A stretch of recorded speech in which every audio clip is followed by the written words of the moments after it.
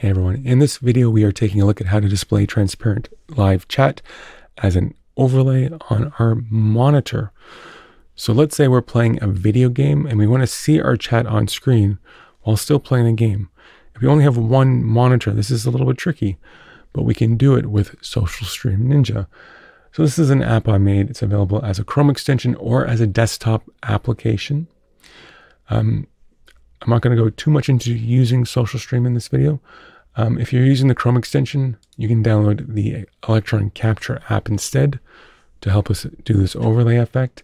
Same sort of workflow.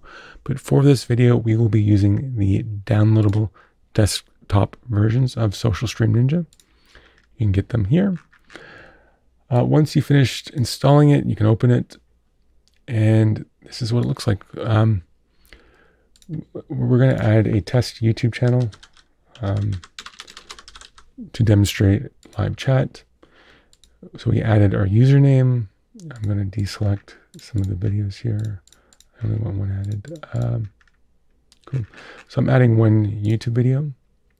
And as we can see, by default, the chat pops up. And this is kind of useful on its own, I guess. But if you right click it, we can say pin always on top. And now when we're using the browser, it's pinned, but it still gets in our way for playing a game. So that's not what we want exactly. What we can do is we can click on this doc link. And now what Social Stream Ninja is doing is it's taking the chat from YouTube and it's streaming it in to the doc page. So although you don't see the pop-up anymore, it's capturing the messages and streaming it in. And you can do this with Kick, Twitch, 100 other sites, and it will consolidate them all into this page. Now you can right-click on the chat and say pin on top, always on top. And again, we can then do it. It gets in the way, but now we can right-click it again and say make unclickable. So now I can't click on it. I can still interact with my YouTube page, go to different pages, and it's completely unclickable and it's pinned on top, but it's not transparent. So first, how do we close it? If we can't click on it, how do we close it? Well, in the taskbar, you just click on it that way, and then you can reselect it. You can also close it from the taskbar. So let's just close it, open up Social Stream again. We can then go into the overlay settings and we can say force transparent mode. Now when I open it, it's transparent. We still have the menu here, so we can still drag it around and place it if we want to. We can still feature messages, but it's now transparent. And holding control, right-clicking the chat, we can then pin it so it's on top, right? And then we can right-click it again and say make unclickable. So now I can't click on it.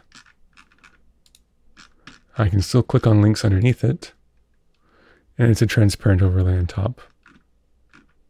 If I want to click on it again, I can open it from there. Now I can feature messages. And if I want to get rid of the menu at the bottom, for whatever reason, maybe I don't want that there anymore, I can close the page, go to my settings, menu, hide menu bar. I open it, and now there's no menu bar. Now it's completely transparent.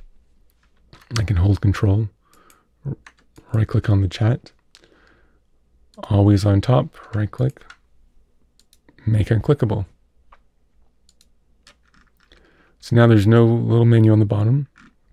It's now transparent. It's now also not clickable. And so I can go about watching YouTube videos, playing games, doing anything like that, and it will remain a transparent overlay. There are some games that this might not work with. So just be aware that some games might not like this. but it should work in most cases. And if you only have one monitor and the game's not working, what you might be able to do is you might be able to put the game into window mode. So not full screen mode, but a full window mode. And then you can set the overlay up. And it should work then. Okay. I hope that guide helped. If you have any questions or having problems, you can drop by the Discord for free support. I'm there most days. It's discord.socialstream.ninja. Join the Discord if you want help. And thank you so much for watching. Bye-bye.